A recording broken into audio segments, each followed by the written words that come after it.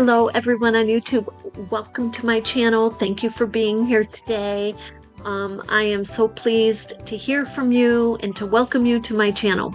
So today we're going to be talking about stitches, different stitches, Sashiko stitching, Kantha stitching, slow stitching, and for the main stitches and embroidery, and what the differences are and what the main common thread is, no pun intended.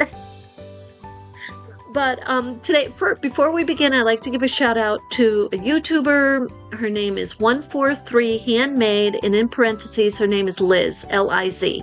I will put the full content of her link or in my content. So I dived into the history of some of this. Some of this I didn't know. Sashiko stitching I know pretty well, but I want to share this with you because it's really super interesting and you may not know it.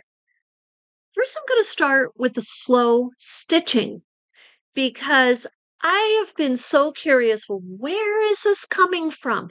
And I have some books on visible stitching, Sashiko stitching, and it mentions slow stitching here and there.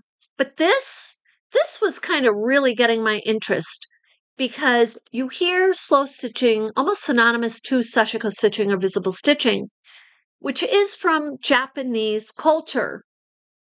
So I wanted to find out, where is this coming from and what is it exactly? So here I'm going to give you the history and tell you a little bit of the differences here. So way back in the 1980s, there was a movement. You might want to call it political movement, social movement, but it was a movement called the slow movement. It was a protest, really. And it was started by Carlo Petrini in Italy. And it was referencing a fast food joint that was going on up the street. And in protest to fast food, especially the low quality of the food and just the whole culture of it was being protested. So, and the fact that people were making homemade bread and homemade this and that and foods and pasta and, foods on their farms and in their houses, that was promoted. That was a keepsake that he wanted to protect and promote.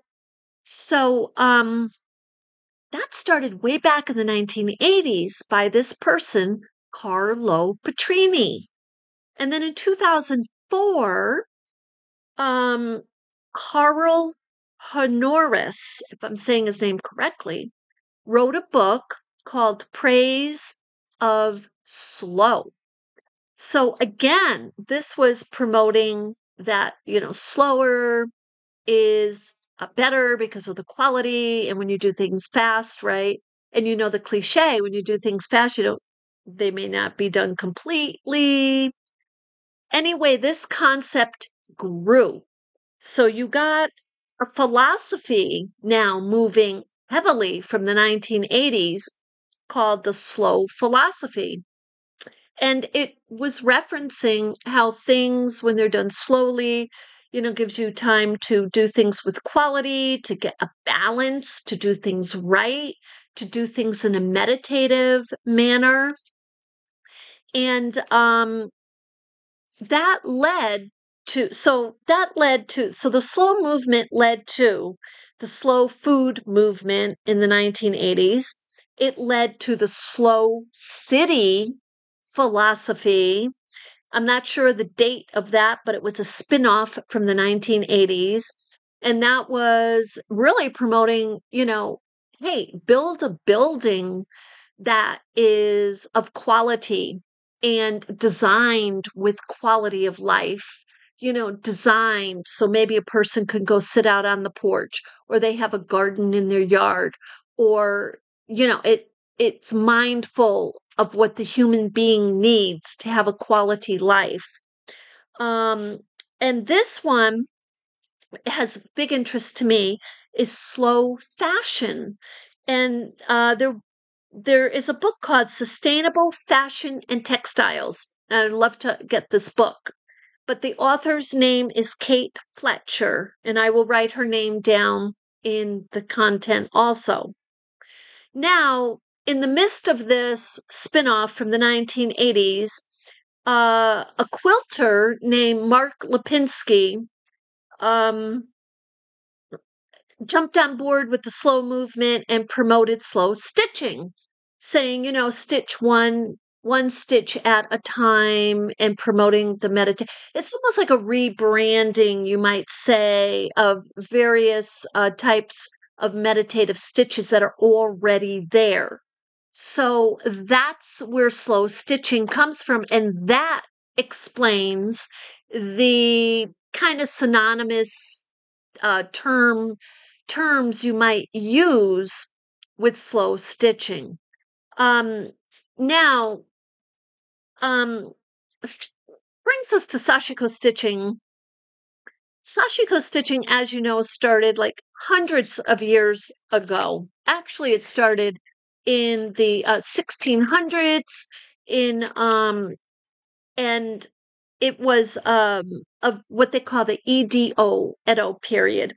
And Sashiko stitching was they were making clothes out of worn out fabrics, piecing them together so that they can have clothes. And this was the impoverished persons in Japan. And then in the 1868, at that point, after a couple of hundred years, they're piecing together these worn out pieces of fabric. In 1868, they kind of stepped it up to applying it to winter clothing and making coats, making blankets, making rugs, really built up their skill on the stitching. Now, Sashiko stitching is it is synonymous to amending. Okay, that's what we think of with Sashiko stitching because that is what it was used for. It was a running stitch that was used to mend. And so you hear the word boro because Sashiko stitching, the visible stitching, a running stitching, is used to create boro. And boro is created for mending, reassembling different fabrics, or patching the fabrics together. And so you might also hear the word boro mat tainai, and that means too good to waste. They used everything. They used the threads. They took out the threads out of the denim. Everything. So that is a very intricate part of Sashiko stitching and creating boro. So with Sashiko stitching, you'll see different designs. You will see crosses. Here, I'll show you. You will see the running stitch like this. The vertical running stitch, you'll see the horizontal stitch, you'll see the crosses. The running stitch is the inherent base stitch to all the other stitches. Later on, actually, the Sashiko stitching became refined. So they were using more grids and creating more designs. They were creating more geometric designs, even like triangles for the mountains, circles for the suns, and but the freestyle Sashiko stitching, which I adapt that mindset. That is the mindset that I use when I create Sashiko stitching. I use the mindset of freestyle Sashiko stitching. So this is how I do my horizontal and my verticals, and I'm not using a grid. This is just vertical, you can see there. Now, with some of these, I used free motion stitching, which I'm not covering today, but I will like to cover that in the near future. I'd love to find the origins out of that when all that started. And here's another just horizontal and vertical. And so now with Sashiko stitching, you find an overlapping. You will find things like this, a type of embroidery, if you will. Now the difference is with the Sashiko stitching, they're not necessarily using the hoops and holding the fabric and doing one stitch at a time. These stitches are done several stitches at a time. But you will see different types of embroidery stitches now used with a Boro piece. For example, you might see the French knot or the blanket stitch, or the chain stitch. So you'll see these stitches in with a Boro piece. So what I did here was a simple embroidery, freehand, and then I did this piece with just running stitches, also freehand. So that's a Sashiko stitching, and the things you can make with Sashiko stitching, from the quilts to the coin bags to the scarves to the hats. And I'm almost done with all of my hats and all of these, and I'll have a special video kind of going over each of those to share with you. So I have my notes here. I'm just double checking these because there's so much information. The other designs that you'll find with Sashiko stitching are waves, mountains, flowers, feathers. You'll find the diamonds, and they use what they call grids, which is just little dots on the fabric, but you use them as a guideline because, like I said, there are experts who will do refined Sashiko stitching. So and that's where you'll find more of the diamond and the circle designs. So that's what the Sashiko stitching. This brings us to Kantha. So Kantha is distinguished basically between very large spaces between the stitches. The spaces are larger than the stitches, and I show you how to do a typical Kantha running stitch.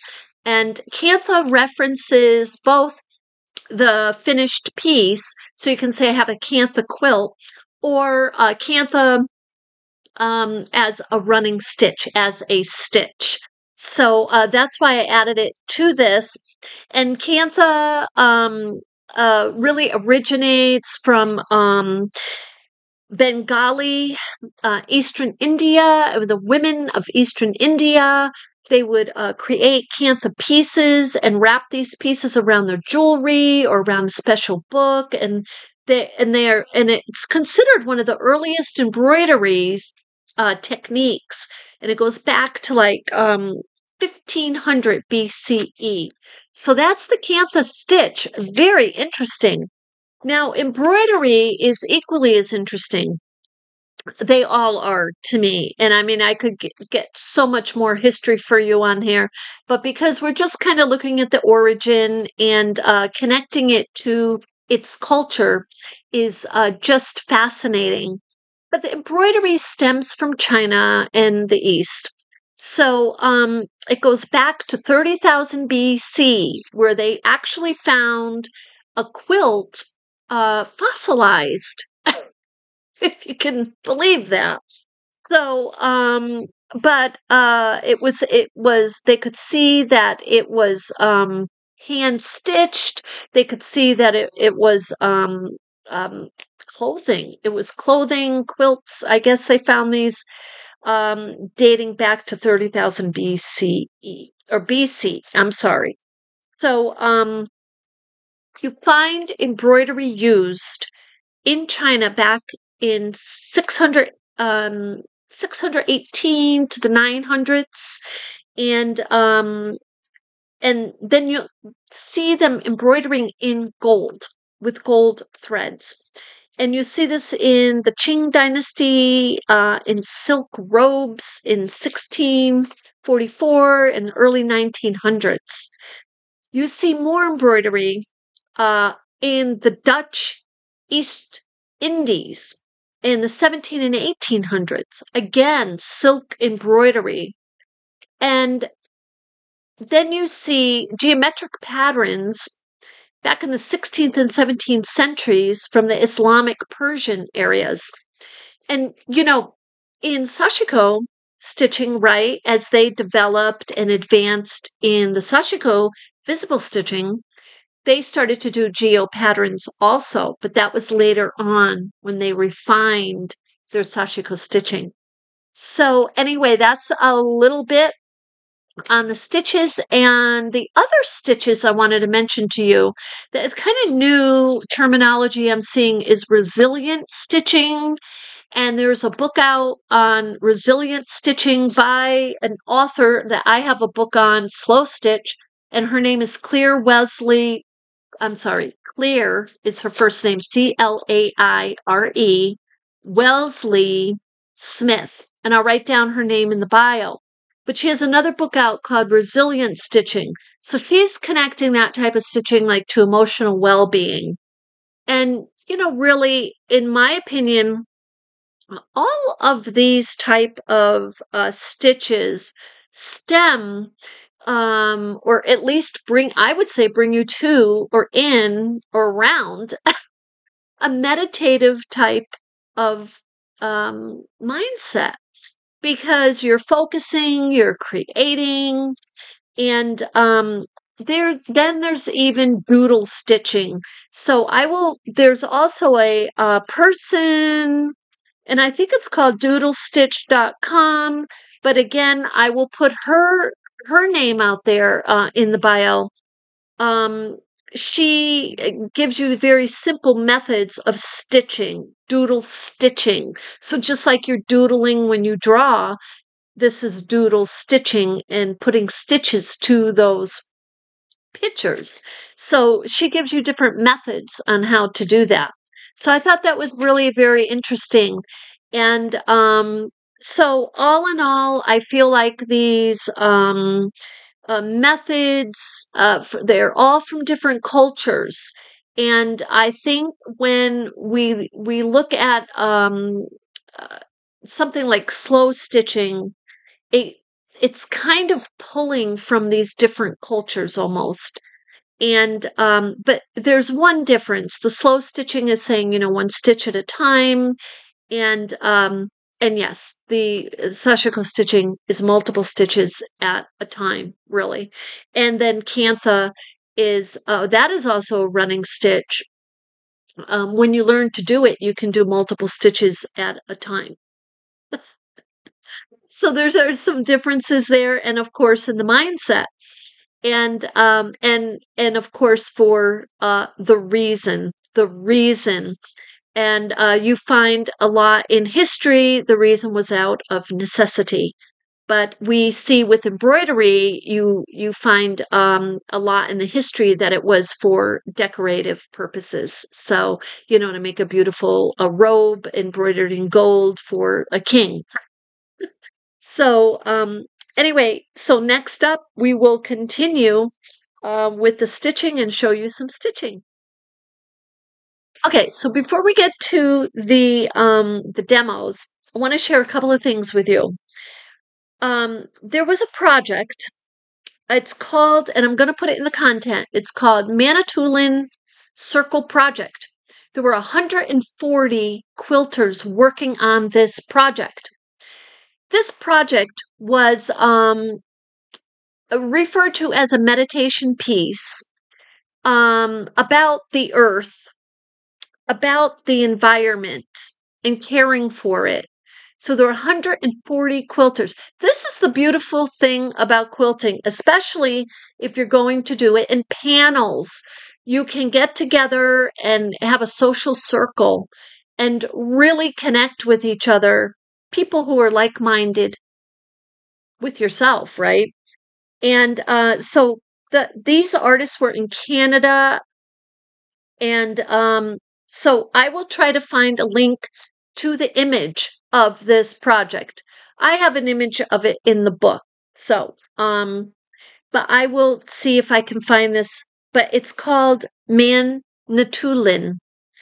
And now there's just a couple of more types of stitching I want to share with you. Like you have the slow stitching, now I'm seeing the word resilient stitching. Again, this is connected to a mindset. This is connected actually to emotional well-being. And there's a book out on it by the author of a book I have on slow stitching, and her name is Claire Wellesley-Smith. So I will put her name also in the bio. Now there's a couple of other stitching I want to share with you. Doodle stitching, and it is just what it says it is. There is someone out on the internet. Her name is stitchdoodles.com. So you might want to check her out, especially if you're a doodler, because she gives you tips and I guess simple ways and methods to do a type of very simple embroidery to do your doodling. And then there's another type of stitch, and it's free motion machine stitch. Now, I do a lot of that anyway, but the difference is that you start to, let's see, I guess I don't have one here, but what you do is you're kind of draw with the you remove the foot of the machine, of your sewing machine, and you draw. So that's another type of stitching. So anyway, I wanted to share all of these with you, and now we're going to get into a demo of a couple of different stitches. So with stitching, when you're creating a Boro piece, you can use these patches that you're using to build your piece as very specific designs. So I'm going to put this down and I'm going to show you what I mean. So let's say I want to do a Kantha stitch. This is a long piece here. I could start right in the middle there if I want to. So Kantha stitches you'll see typically with quilting, a very big quilt, but now this is the Kantha stitch. So the stitch is going to be, in this case, you can make it long, but if I make it really long, then I have to make the space longer than the stitch, because that's the key principle to Kantha. So I'm going to make a small stitch here, like that. And it's not like Sashiko. I'm not doing these like all at once. Although I have seen in the past, I have seen experts in Kantha stitching do that. They actually do running stitches, like a lot of them at a time, and then pull the thread up. But I'm going to show you one at a time. So this is a stitch, and so I want my space longer. So I'm kind of eyeing this, but I'm going to make it. I'm going to make it about 2-3 times longer. I guess it's about 3 times. Okay, and then I'm going to make a small stitch again. And if I had more room, I would maybe do 2 or 3 of these in a row. So I'm using the same type of spacing, and I'm covering territory, or I'm covering area much quicker than if I was doing, and you'll see my Sashiko stitching. So this is Kantha stitching. And again, the principle of it is your spacing between your stitches is larger than your stitch. So, and it's repetitive, and it's used in Eastern India. It goes way back, and it's beautiful, and it is considered an embroidery. So, but you see how much of this We are covering in real time, and I'm going slow, actually. Now, and again, I mean, this is a beautiful, I think any hand stitching is definitely meditative because you're focusing, you're in your zone, you're creating. I don't see how it could be anything else, right? I don't see how it could be anything else but meditative. So that's the Kantha. So I'm going to leave that like that because that's a demo. And I have another needle here ready to go. And I will show you. So now I can move to a different, let's say I move to a different patch. And this is, by the way, you will see this today in Boro Inspired pieces where the different patches have different stitches. They just do. They encompass some embroidery or whatnot.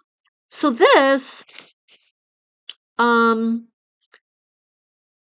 can do a typical, let's see here. I'm going to bring it this way. Hopefully you can see it.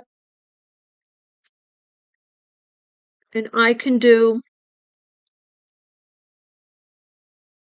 a running stitch on this one. And you see the difference because the stitches are going to be a regular spacing. It's not going to be extra spacing in between these stitches. They're going to be a regular type of spacing in between the stitches. So it's your typical, all the other stitches, actually, historically anyway, are based on a running stitch. Now, when I come to this, I'm stopping because that's a different material, it's a different design, it's a different patch. And I'm going to turn and just go back the other way. And if you notice, because this is Sashiko stitching, I am doing running stitches. So that's what I'm doing. And this is creating a Boro piece. So here I did 2 or 3 stitches at a time. Now, when Sashiko stitching was done historically, way back in the 1600s and whatnot, they were creating based out of necessity.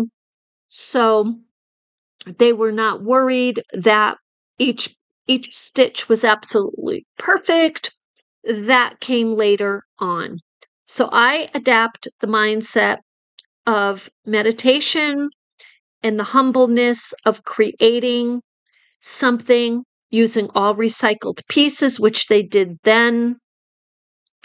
And that concept is not new, even though it seems you're hearing new words, slow stitching, resilient stitching, doodle stitching. You're hearing these new stitches, but that's because of the mindset, not necessarily that it's a whole new concept, but they're just trying to say, hey, this is a nice, almost therapeutic, way to handle a problem, whether it be mental, emotional, whatever it is that you're dealing with, right? Or just everyday problems or issues. You find refuge in your stitching.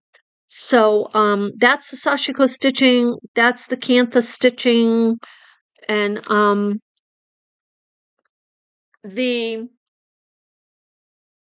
this is the chain stitch, and the chain stitch is very simple.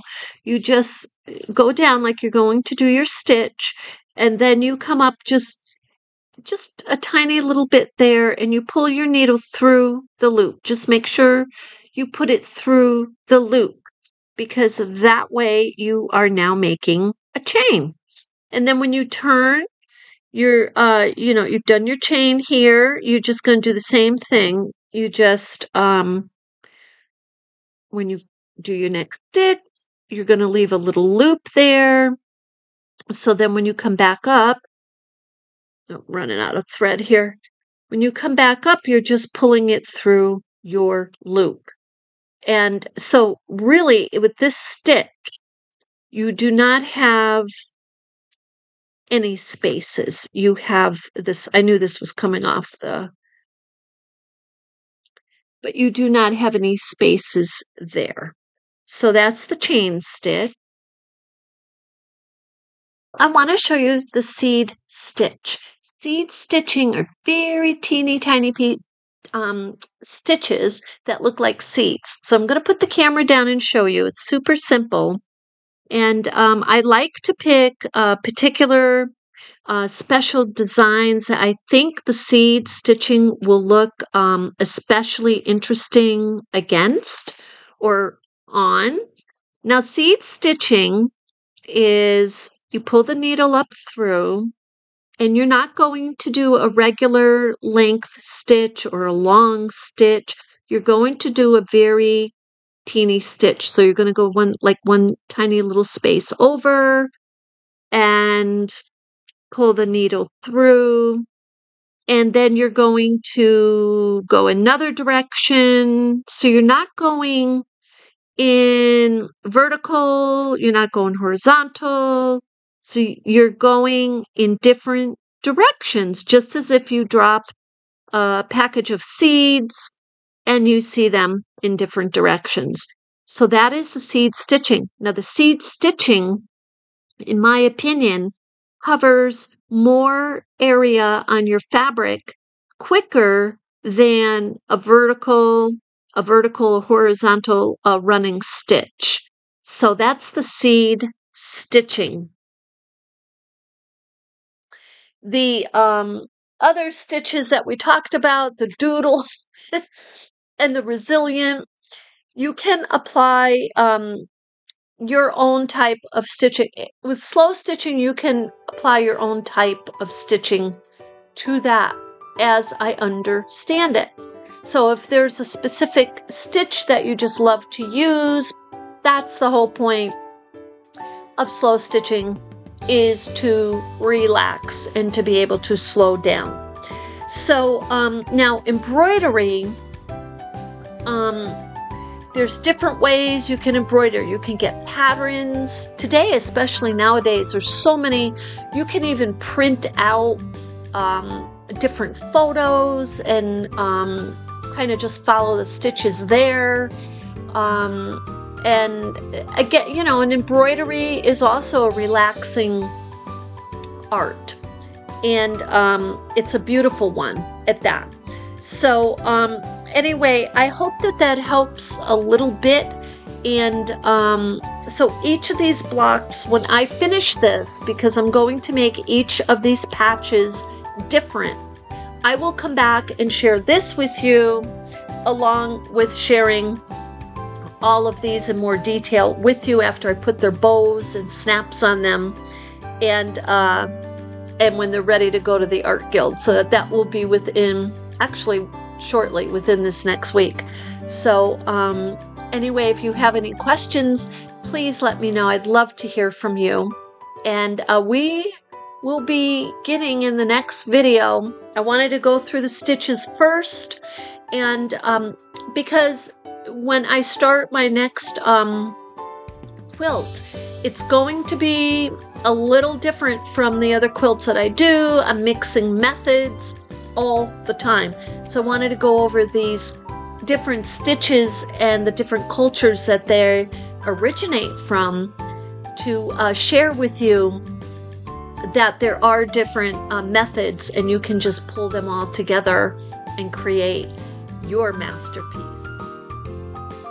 that concludes our video for today. If you enjoyed it and you liked it, you got a little bit something out of it, please consider to subscribe. I would love to have you on board. And I love your comments. Keep them coming. And I am going to start another larger quilt, like 40 by 40, and more in using slow motion sewing with the sewing machine and my Sashiko stitching. So we'll see you very soon. Have a beautiful day.